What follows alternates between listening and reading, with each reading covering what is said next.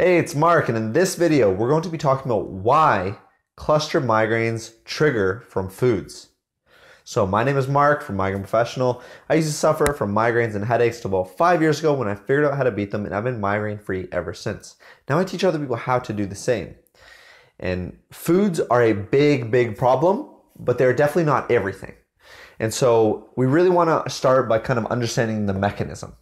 So we don't exactly know everything that is going on, but we do know in many cases specifically what may be happening for you.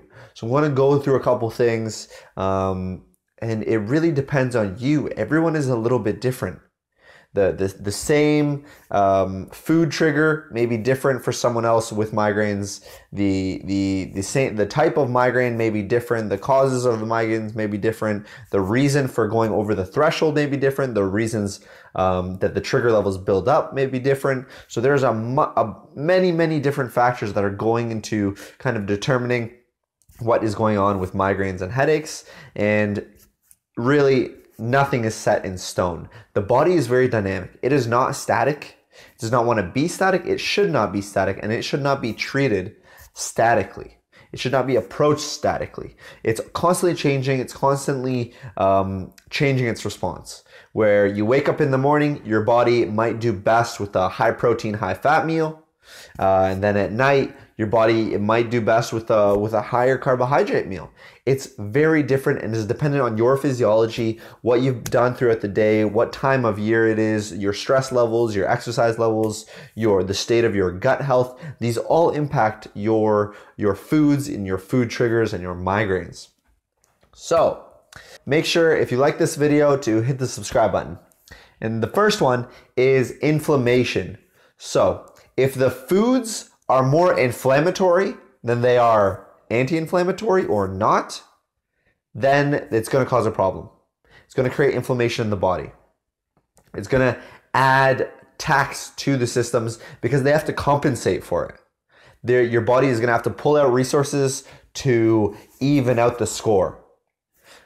So you want to make sure you take that into account, and you're kind of balancing your diet so that you're not eating too many inflammatory foods that are fried and processed and packaged and high in omega-6s and have artificial trans fats and things like that. You want to make sure you avoid those, and that you're eating an anti-inflammatory diet as a whole. That's generally a organic, whole food, wild, pastured, and grass-fed diet in general.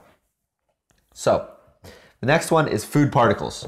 So what happens with food particles is that if you are, and really understandably, most people in the developed world are starting to develop some level of leaky gut. So leaky gut is when the gut starts to become permeable. And normally the cells of the gut should just be taking in nutrients and then transporting it into the blood, and then into the body, and those nutrients should be used and turned into tissues and used for repair and things like that.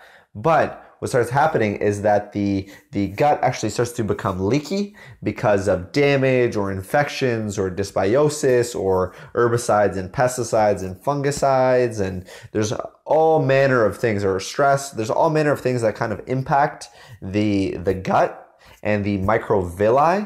And what happens in the lamina propria of the microvilli, if they get damaged, they will actually start to release zonulin, and zonulin starts to pull apart the cells inside of our gut, and it starts to leave holes. And then this starts to allow the food particles to get through.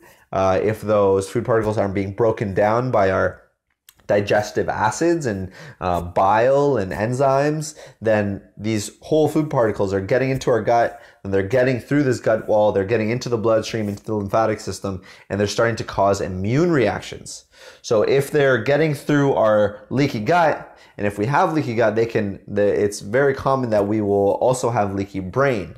So then these food particles are getting into our body, and our immune system will start going haywire, trying to clean everything up, attacking things. And then if they're getting into our body, then they could be getting into our brain, and then that could be creating inflammation in the brain. So you really want to be careful. You want to make sure your food is digesting properly. So food particles, that's one of the pieces. And then we enter into the GB, the gut-brain axis.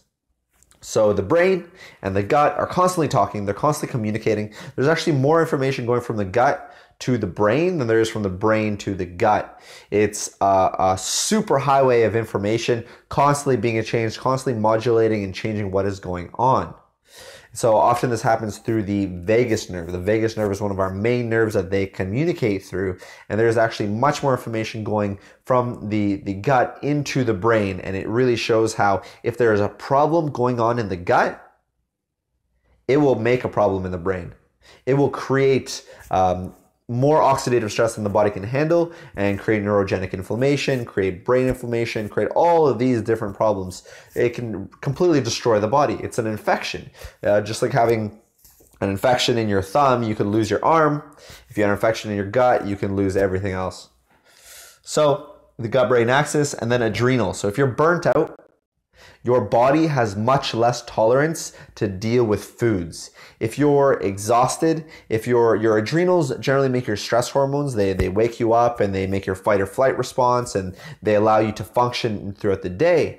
But if your adrenals are tapped, if they're not functioning properly, if they're going to dysfunction or they're exhausted, then you start running into problems. The body cannot deal with as many stresses. It can't take those stresses on. And then it can't deal with as many foods. The amount of food tolerance starts to get smaller and smaller and smaller the more burnt out you get. So often people will start removing foods because they're finding sensitive foods, and then they get very kind of obsessive about their food choices because they get a little improvement. But then this obsessiveness over the food choices starts to create even more stress on the adrenals, even more stress around food, and the smaller diet, less nutrients starts to create even more problems. So you really want to deal with this with a experienced practitioner, someone who's trained in nutrition and adrenal health. And then, of course, your abdomen, your abdominal muscles, and this is especially important if you're getting tension type headaches, and you're getting headaches that have a lot of neck component to them, a lot of muscular tension components to them, because when you're eating foods that are not supportive of your health, if they're inflaming your gut, if they're causing problems in your gut, then your abdominal wall will start to deactivate to allow room for your organs, to allow your organs to breathe. And this is going to create a lot of problems. It's going to destabilize everything, your spine, your neck, and it's going to create a lot of problems. It can aggravate many, many issues, especially neck issues and muscular issues. Then we have central sensitization. So, like I've talked about in the fibromyalgia video, central sensitization is a process by which your body, once it starts to get pushed over its threshold, every stressor that happens after its threshold is increasingly more problematic because it starts to become sensitized. The central nervous system becomes sensitized, and then every problem after that threshold becomes even more of a problem and even more of a problem. Whereas, so maybe today, you had some chocolate and you maybe just got a little headache. Tomorrow you're not rested, you're already triggering your migraine, and then you have some chocolate and you're in a full out vomiting and you're having a diarrhea attack, and it's really causing more problems. So it's a process by which your body gets hypersensitized to stimulants and to stress that is going on, central sensitization. So these foods that we're eating, they can start to aggravate this problem and then kind of create this snowball effect where everything starts getting progressively more worse. So we want to, take a stand, drop our boundaries, draw the line in the sand, and say, no, I'm going to start pulling it back. I'm going to start doing things that are really rejuvenative and helpful, and start repairing my body and my brain. Then, of course, like we talked about in the other video, histamine, tyramine, and see the article on the histamine-migraine connection for more detail, kind of get into depth. Histamine and tyramine, they are generally a certain percentage of the migraine population is very susceptible and very much affected by histamine and tyramine containing foods, or histamine and tyramine releasing foods. And so they will do much better kind of cutting these out or supplementing to improve it, or kind of dealing with whatever's causing their histamine issues. So really, there is no one answer. There is no one thing for what food is causing the problem or why the food is causing the problem. There are a number of different factors because the body is so integrated, because it's so dynamic, and because there are so many different things at play. You really want to make sure that you're looking at all the different pieces. You're addressing your body as a whole. You want to make sure that you're not just looking for the perfect diet or the perfect medication or the perfect supplement or that magic pill, because it doesn't exist. You want to make sure you're addressing everything, you're addressing it as a whole, and you're building your health back up. You're building it from multiple different areas. You're starting to kind of build yourself and repair your body by addressing all of these different factors. Let me know in the comments below, what is the biggest player in your food triggers? What do you think? What other kind of symptoms are going on that might point to one of these being the biggest kind of leader in creating your food triggers and triggering your cluster migraines? Let me know in the comments below. Thanks. Hey, it's Mark from migraineprofessional.com. Thank you for watching this video. Make sure to subscribe in the bottom left corner, and if you want to learn more about migraines and headaches than you've ever known before and understand what causes them, what creates them, and what you can do about them, make sure to go to migraineprofessional.com. Thanks.